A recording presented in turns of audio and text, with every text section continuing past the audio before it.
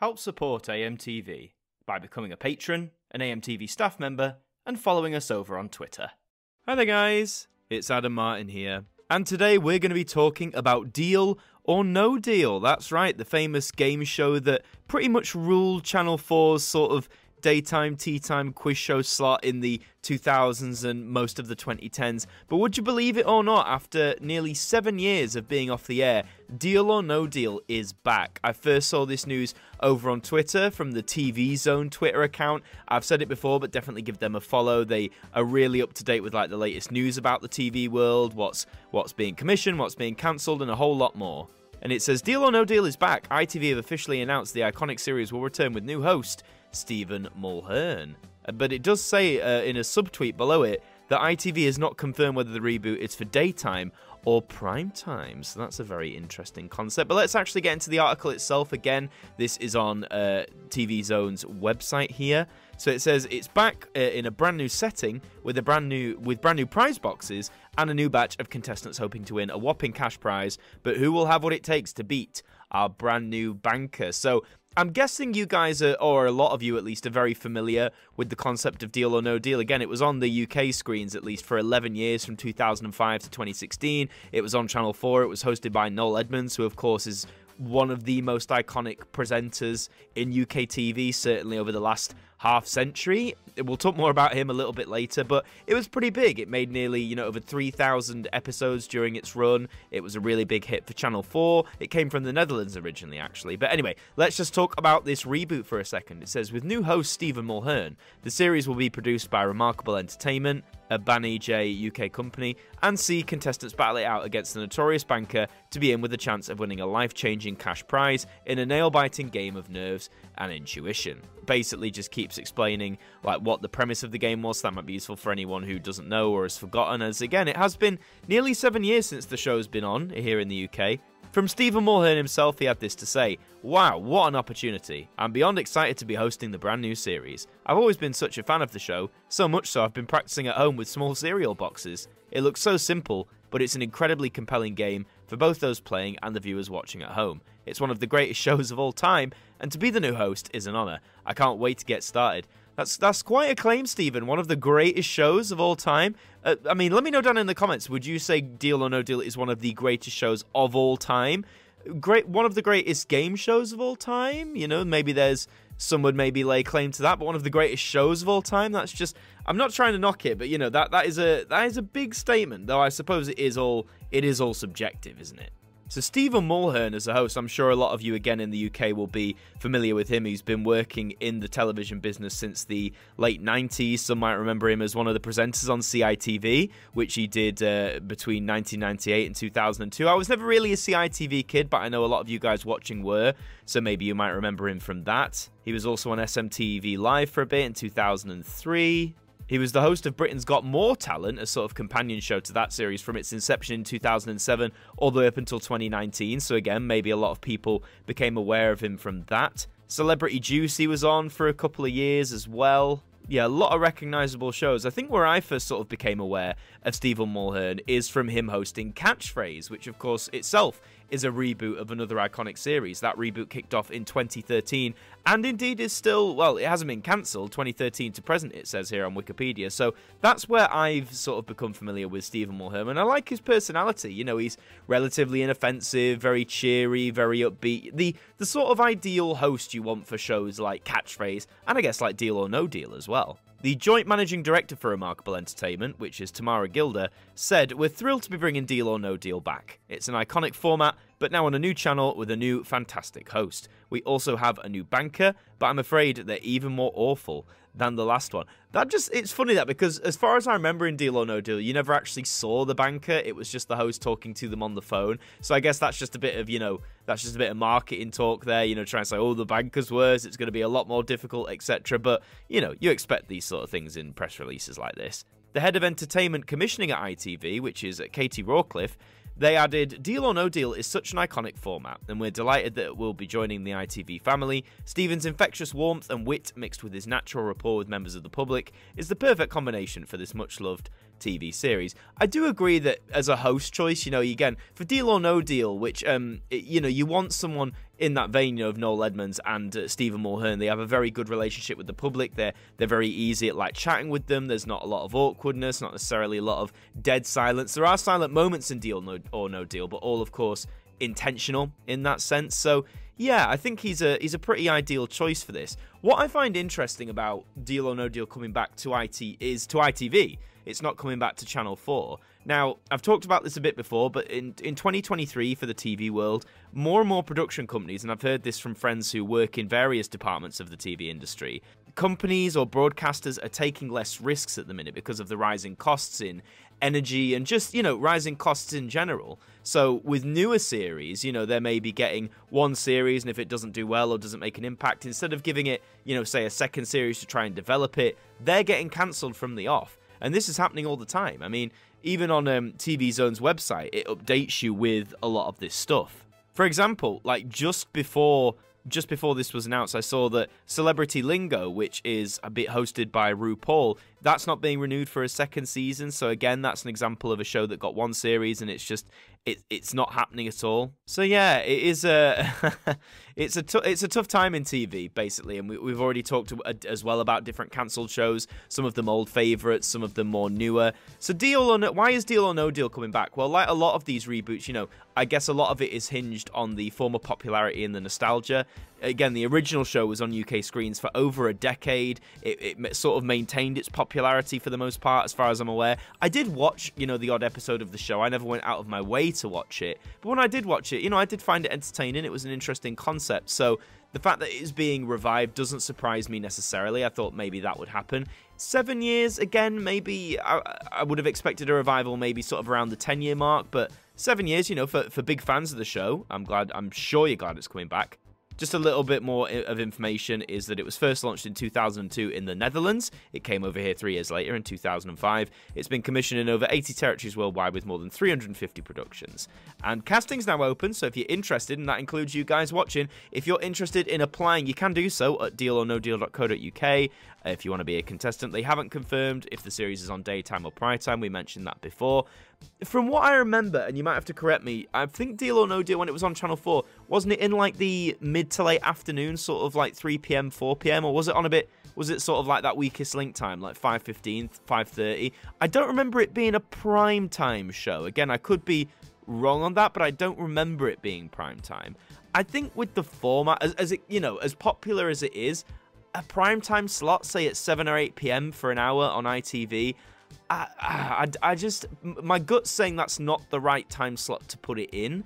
I think maybe what it had before, sort of that mid to late afternoon slot, or the tea time slot, what Pointless occupies on the BBC, or The Chase on ITV. But again, the ITV already has The Chase, so it's probably not going to go there. But yeah, I don't know. My gut's saying a Deal or No Deal in a primetime slot, sort of 7 p.m. onwards. My gut's just saying that's not the time for it. But again, let me know what you think about that in the comments down below. But I think when a lot of people were talking about a Deal or No Deal reboot, one big question, at least for a long time, was, is Noel Edmonds, the former host, is he going to come back to host it some more? Because again, he hosted it for the vast majority of its run, or pretty much all of it. He did that for 11 years. That's one of the biggest sort of stints of his career, and he's hosted a lot of shows. Just as a reference, he's 74 years old currently, and I've got to say, he's looking pretty good on it for 74, wouldn't you agree? But I mean, yeah, over the last 50 years, he's been on the telly and stuff like that, and he's just, that name, most people of many ages and for different reasons know that name. It is interesting to remind people as well that the show, well, again, according to this Wikipedia article, but there is a link to it, so you'd like to think it's true, Channel 4 and Noel Edmonds mutually agreed to end the show in the summer of 2016. And if that's true, again, that's you'd hope that was because, I mean, after doing the same show for 10 years, as fun as it is, maybe he wanted to do something different. Noel Edmonds in his life was either going through a lot with trying to settle with Lloyd's Bank. That's a whole nother story in itself. And he was going down his own path as well, not one that necessarily angered a lot of people based on what he said. So maybe that played into it as well. I'm not quite sure, but yeah, it was probably the time to end it. I mean, out of all of his resume, I mean, just looking here, he hosted 76 episodes of Top of the Pops across a span of a decade. I think the first main thing that a lot of people really knew him for, on the telly at least, was probably the Multicolored Swap Shop, which he was on from 1976 to 1982, so, you know, really long time there. He did Top Gear as well. He appeared in 26 episodes of that. Telly Addicts, which was a format I believe he either created or owned the rights to, that was on from 1985 to 1998. That was really popular. The Late Late Breakfast Show, when that was on, again, that was 1982 to 86. Obviously ended in really controversial and sad circumstances, but that was big in its 4 years on the air. What else did he do? Honestly, there's loads, guys. There's really loads. Noel's House Party, that was on from 1991 to 1999, and certainly during I'd say that, 3/4 of its time on the air, that was the Saturday night show that people tuned into. It was a big success. Obviously gave the world Mr. Blobby, for better or worse. So, if you're scared of Mr. Blobby or he fuels nightmares, I really do apologize. And then obviously in the new millennium, he had Deal or No Deal, which he did for over a decade, as we said. Are You Smarter Than a 10-Year-Old? Stuff like that. He did other things towards the end of the decade. He was on I'm a Celebrity, Get Me Out of Here in 2018. He appeared in Ant and Dec's Saturday Night Takeaway in 2021. So, yeah, he's been pretty consistent over the last 50 years in getting work. He currently resides in New Zealand. He's very big into his spiritual stuff, which, again, I'm not knocking it. If spiritualism works for you, that's fantastic. But he's said and done some things over the years that have definitely rubbed people the wrong way. Again, I'm just looking on Wikipedia, and it's obviously mentioning about his political views in one, including this line, which made me chuckle. Edmonds is an outspoken critic of immigration and the BBC's Welsh language service. That's just... Those are two very different things. And the fact that it's just the way they've been put in the same sentence. I don't know. It just really made me chuckle.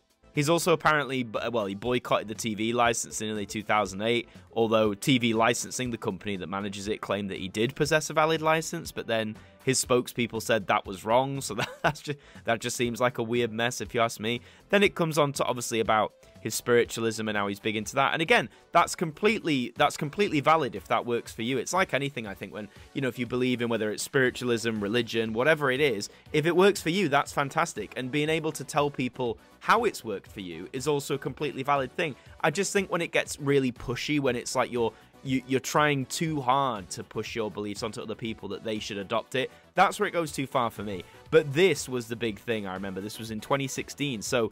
And again, it says in June, so maybe this did influence him ending Deal or No Deal, I'm not sure. It was the EMP pad. So he basically said on Twitter that an electromagnetic pulse device in the form of like a mat or a pad, it cost over $2,000, but he said it's a simple box, it slows aging, reduces pain, lifts depression and stress, and tackles cancer. Now, I think out of all of those claims, that was the big one. And a lot of people with cancer, in fact, commented basically saying this was nonsense and it was making a mockery, etc.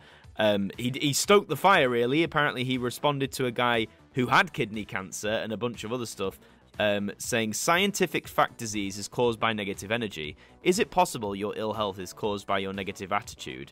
Hashtag explore." Oh, Jesus. Now, again, we all have our opinions, but I just think this came across, especially on the medium of Twitter, this came across extremely insensitive. And in fact, he went on this morning, ITV's main morning show with Philip Schofield and Holly Willoughby. And, he states that he had been diagnosed himself with prostate cancer in November 2013. Obviously, a very stressful, very negative period in life. That is, completely understandable. So, yeah, he basically explained to them that it was down to, negative energy, but then he had his tumour destroyed by sound waves, proving yet again energy is at the heart of the issue. I mean, technically, yes, sound waves is energy, but I believe pulsed electromagnetism has a role to play in tackling cancer, and I will always believe that. Again, you can understand why this ruffled a lot of feathers. And his argument was pretty much shattered when the company that made the device, EMP Pad Limited, basically said, we don't agree with this claim about tackling cancer in any way, shape or form. So that basically shattered that. And, he basically got a lot of criticism from various professors or doctors whose speciality was into different cancers and stuff like that. So, and I think from then, it was really, you know, where you saw Noel Edmonds less and less on TV. As I mentioned, he did appear in things like I'm a Celebrity and all that sort of stuff, but he wasn't as prominent as he once had been. And you might have seen from his clips, he was the kind of guy who, like, if he had a thought, he'd speak his mind, he was going to stick to it. He'd also gone through the stuff with Lloyd's Bank. Again, I'm not going to go massive into that here, but he basically wanted a lot of money from them because there was this whole scam thing. Again, I won't do it justice by talking about it. There's various articles, videos, and stuff you can check out on that. But that, I think, really did a number on him as well, like mentally. I imagine that was really draining. I suppose if you want a more in-depth look, Channel 5 last year in 2022, they made a documentary called Noel Edmonds, The Rise and Fall of Mr. Saturday Night. It's 90 minutes, and at the time of recording, I haven't watched it just yet, but after I finish this, I'll probably get a start on it. But I imagine this might touch on like the Lloyd's thing and the EMP pad and all that sort of stuff. At least I hope it would. So maybe check that out. That's on the Channel 5 streaming service, My5, and it's actually available until 2027. So, you know, you've got a lot of time to catch up on it. I'm sorry, I went way off track on Noel Edmonds there, but I mean, he's an interesting character in himself, but I thought it was interesting to talk about. But the main thing is, Deal or No Deal is coming back sometime in 2023. We don't have a release date at the time of recording. Some people are speculating it could be the summer or after the summer period, say September. But yes, it will be coming back on ITV, this time with Stephen Mullhern as host. The format sounds like it'll be roughly the same, or will it be tweaked? How will it look? How will it play? Will it be the same? Will it still be entertaining 7 years after its original ending? We'll have to wait and see. But that's all for this video. Thank you very much for watching. If you enjoyed it, please do leave a like on it. It really does help us out. And let me know your thoughts in the comments down below about Deal or No Deal and it coming back. Do you think this is too soon? This is the right time, etc. Let me know your thoughts down below. Also, subscribe to the channel if you're brand new. We would love to have you aboard. I've been Adam Martyn from AMTV. Thank you for blobbing with me. And blobby, blobby, blobby. Thank you to our patrons for helping to support the show. And a special thank you to Macra, Hooks Media, Ben Freeman, Ethan Carberry-Holt, Bruce Danton, Globe of Reviews, Derek Chambers, Sean Nock, Dord Khan, and for being a UPC V2.0, our AMTV staff members.